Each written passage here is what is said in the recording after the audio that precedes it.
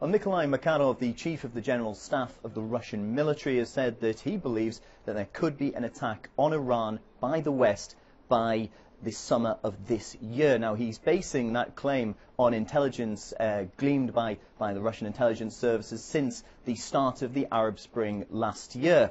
Now, he doesn't name one particular nation, only saying that it could be from Western powers. Now, this comes just after two Israeli diplomats' cars were targeted on Monday in both the Indian and Georgian capitals. Now, Tel Aviv has blamed Iran for being involved in those bombings. Well, one of the bombs, the bomb in Tbilisi in Georgia, was able to be disarmed and after being discovered, but the bomb in India actually detonated, injuring 4 people just 500 meters away from the residence of the Indian Prime Minister. Now, this is all part of the ongoing blame game between Tel Aviv and Tehran. Iran alleges that Israel has been behind a 2-year operation to assassinate Iranian nuclear physicists.